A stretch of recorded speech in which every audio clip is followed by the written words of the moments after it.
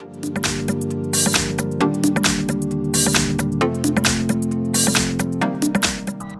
everyone, in front of me I've got REALME GT Neo2 and let me share with you how to show battery percentage on the status bar in this device. So firstly we have to enter the settings, and now let's scroll and tap on notifications and status bar. And as you can see in the status bar section, on the second position we've got show battery percentage on status bar option, so let's tap on it.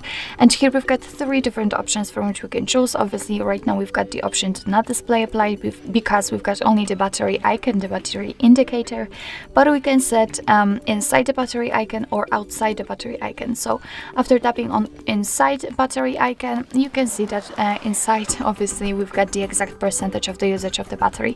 Of course, if we will pick outside, we will have it next to the battery icon. So actually this is it. This is how to show battery percentage on the status bar in your REALME GT Neo2.